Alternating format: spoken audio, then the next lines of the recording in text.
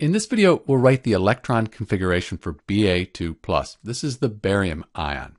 Before we do that though, let's just do the electron configuration for neutral barium.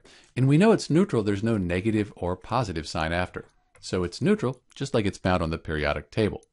If we look at the periodic table, barium has atomic number 56. That means it has 56 protons. Since it's neutral, it also has 56 electrons. So when we write the electron configuration for barium, we'll have 56 electrons. That'll end up looking like this.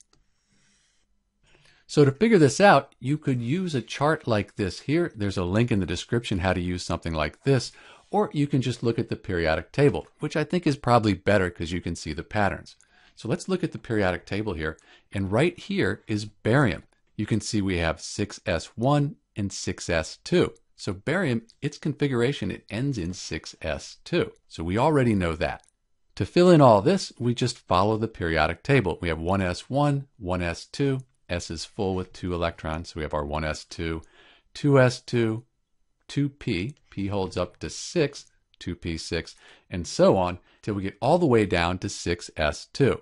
And note too that the 4s comes before the 3d, just the way the pattern flows on the periodic table. But we wanted to find the electron configuration for the barium ion, Ba2+. So this is neutral barium. So for Ba2+, we've lost 2 electrons. We've lost 2 valence electrons. Since electrons are negative, we have this positive charge. So really, we just need to get rid of these valence electrons here. And this is the electron configuration for Ba2+, the barium ion. We just have 2 less valence electrons. We still have 56 protons, just like neutral barium. It's the number of electrons that are different for ions. This is Dr. B with the electron configuration for Ba2+, the barium ion. Thanks for watching.